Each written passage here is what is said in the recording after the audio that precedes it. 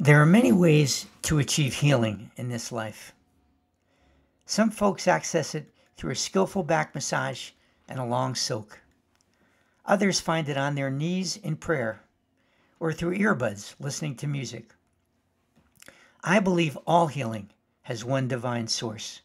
Put another way, there is divinity in the hands of the masseuse as well as the surgeon, in the voice of the preacher and the rock and roller, in the wisdom, love, and patience that dwells in an educator's classroom or a parent's heart.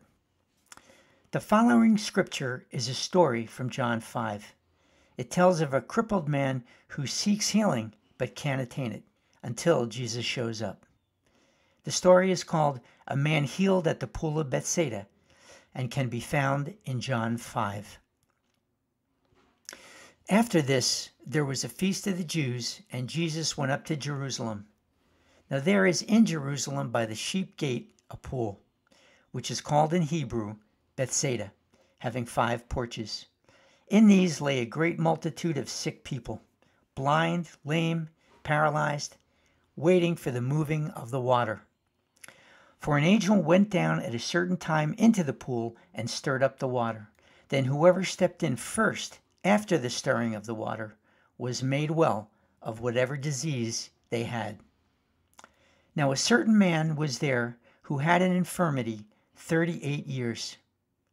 When Jesus saw him lying there and knew that he had already been sick and in that condition a long time, said to him, "Do you want to be made well?"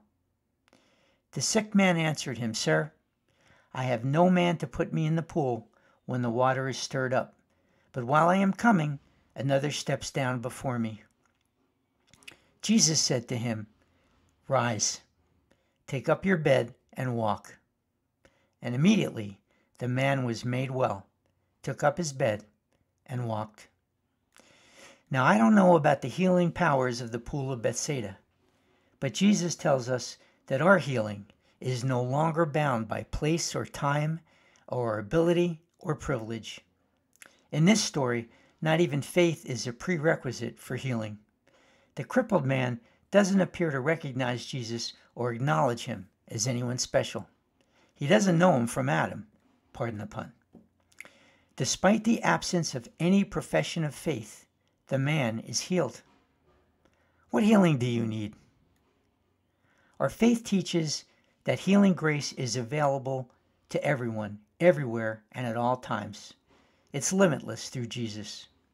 As always, I welcome your thoughts and feedback and appreciate those who forward these messages to friends and loved ones when the Spirit moves. The song pairing is coming back to you. Until next time, stay safe, be brave, and keep walking in the light.